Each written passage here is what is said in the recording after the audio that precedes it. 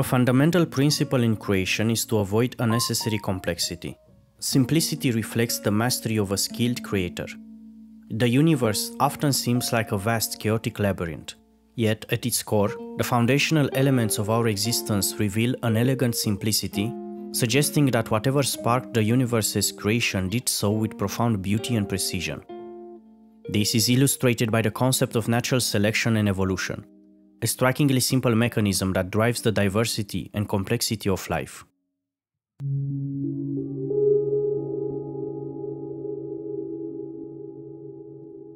Some people used to say that in nature the strongest survive. This is false. The real rule is survival of the fittest, and fitness depends on the environment. Imagine a cataclysm, like an asteroid crashing into Earth. As food vanishes, big powerful animals like lions or elephants needing a lot of calories perish first. But small creatures like rats who can survive on minimal resources thrive. Fitness isn't about strength, it's about matching your environment.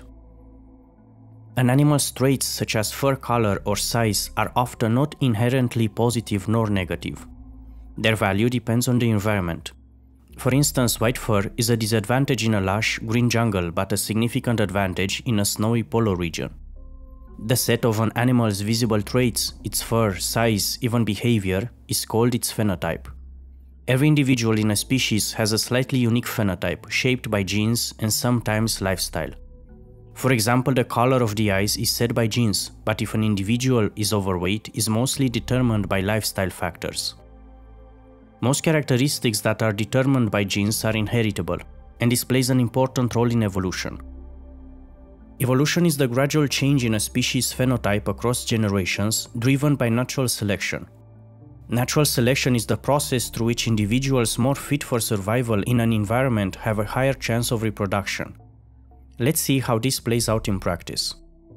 Many phenotypic traits are genetic and passed from parents to offspring, as seen in the fur color or temperament of different dog breeds. During reproduction, genetic code is copied and transferred to offspring, carrying vast amounts of information. Occasionally, small mutations occur in this genetic code.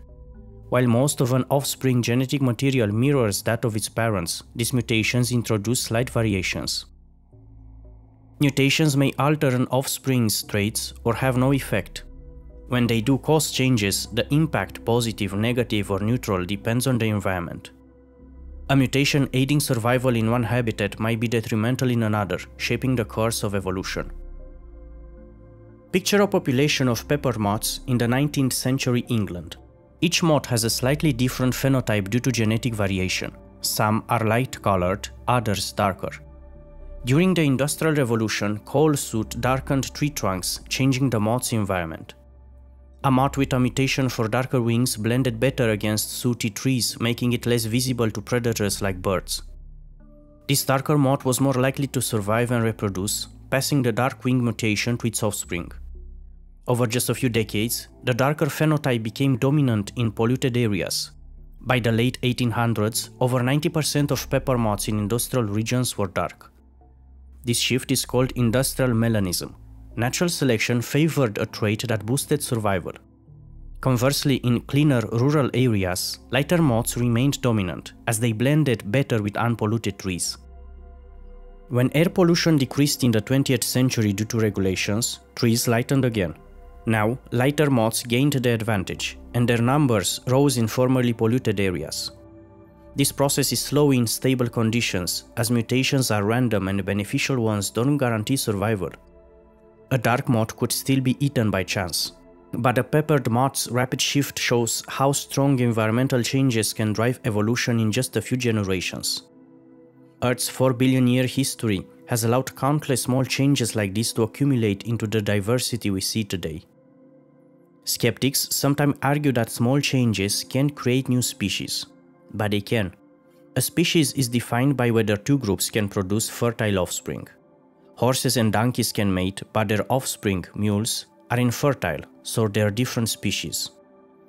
Over millions of years, enough trait changes can make groups so different they can't interbreed anymore. Think of Darwin's finches. One ancestor, isolated on different islands, evolved distinct beaks and became separate species.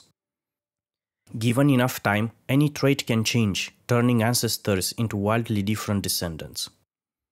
Some species like crocodiles barely change for millions of years. They're already a perfect fit. Others evolve fast when environments shift, like when climate change forces adaptation. But if the change is too fast, species go extinct, and over 99% of all species ever have.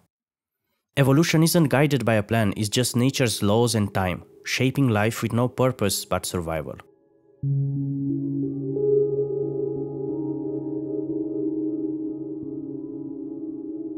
Natural selection explains how life diversifies, but there are still some mysteries. Let's explore 3 big ones that hint we might not have the full picture yet. First, how did life begin? Once life started, natural selection took over, shaping it into countless forms. But at first spark, we're stuck. About 4 billion years ago, Earth was a chemical cauldron. Somehow simple molecules combined into complex chains like RNA and DNA, the building blocks of life. These are insanely complex structures. Imagine a library of code forming by chance. Scientists have tried recreating those early conditions in labs, but so far without success. Was it a cosmic fluke, or are we missing something about how easily life can emerge? The fact that life appeared soon after Earth cooled, within a few 100 million years, suggests it might not be so rare, but with only one example we can't say for sure. Second, some traits seem too complex to evolve gradually. Take the human eye. It's a marvel of lenses, nerves and muscles, all perfectly coordinated. Without every part, it doesn't work. So how could it evolve step by step? Evolution suggests simpler versions like light-sensitive spots in ancient creatures gradually became more complex. But tracing each step is tricky, and the leap to something so refined feels almost miraculous. Similar puzzles exist with other organs like bird wings. These don't disprove evolution, they just challenge us to dig deeper. And finally, in some stages of the past, animals have evolved so fast that it surprises us. Theoretically, the changes in phenotype are due to random genetical mutations, which explains the slow pace of evolution. Why is evolution sometimes so fast? Maybe we haven't got a full picture. What if genetical mutations are not only random, but there are other aspects we have missed?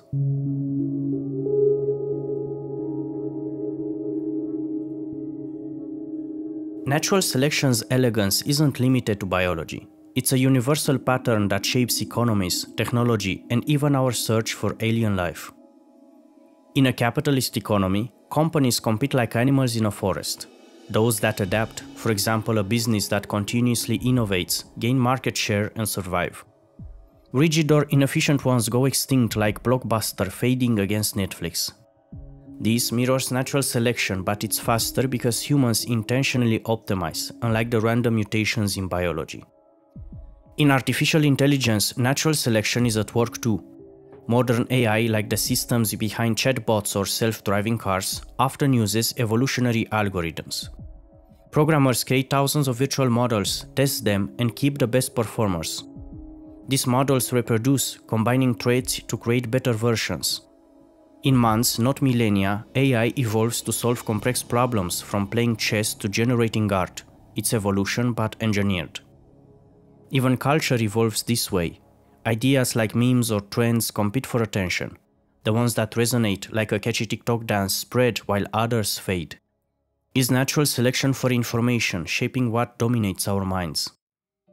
Understanding how life emerged on Earth could reveal the likelihood of alien life. Life's existence here proves it's possible in our universe, hinting it may exist elsewhere. But with only Earth as an example, we can't calculate the odds of life arising on planets with suitable conditions. Estimates suggest millions of such planets exist, which is promising.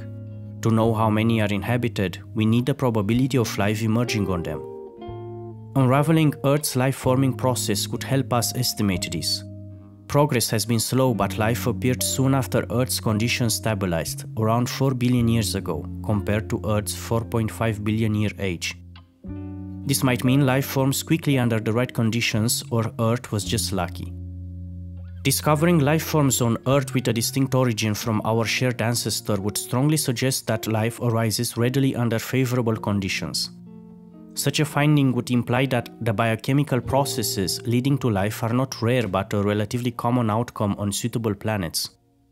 For example, if we found microbes with a unique genetic or molecular foundation, it could indicate multiple independent emergences of life on Earth. Unfortunately, no evidence of such alternative life forms has been uncovered, leaving this possibility unconfirmed. The universe is so big that it's scary. In its vastness, who knows how many creatures beyond our Earth ponder, just like you and me do right now, the possibility that we, their aliens, exist. Thank you for watching. I'll see you in the next video.